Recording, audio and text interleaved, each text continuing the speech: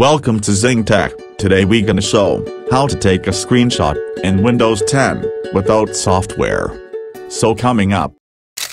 Alright, we can take two different types of screenshot methods.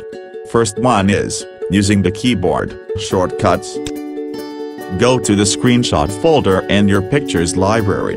Here is save your screenshots. OK, and press Windows key plus print screen key to capture the screen. This way you can capture a screenshot of the full screen.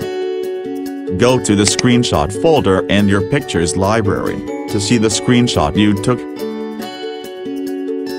Then, next one is snipping tool.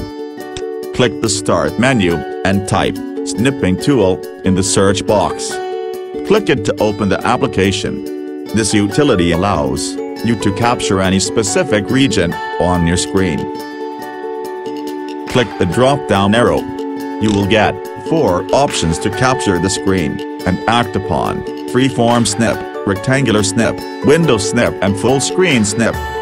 Click on New and drag the mouse to select the area you want to capture. And save it.